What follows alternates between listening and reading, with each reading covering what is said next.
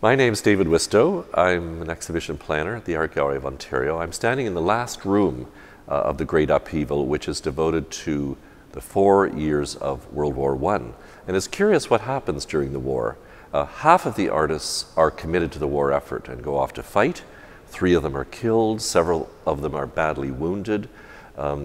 Others, well, the other half actually continue to paint, and there's no better example of an artist who not only continues to paint, but has 4 of the really great years of his whole creative life than the Italian Amedeo Modigliani. Now, he was not a soldier because he had addictions to both alcohol and drugs. Nobody wanted him.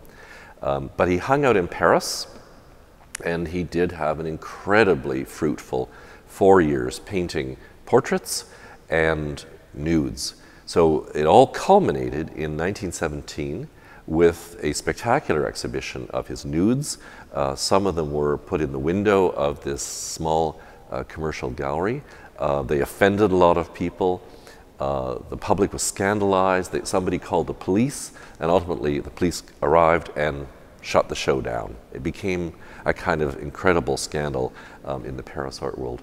But Modigliani did prove to have these incredibly rich years, and sadly a few years later he died.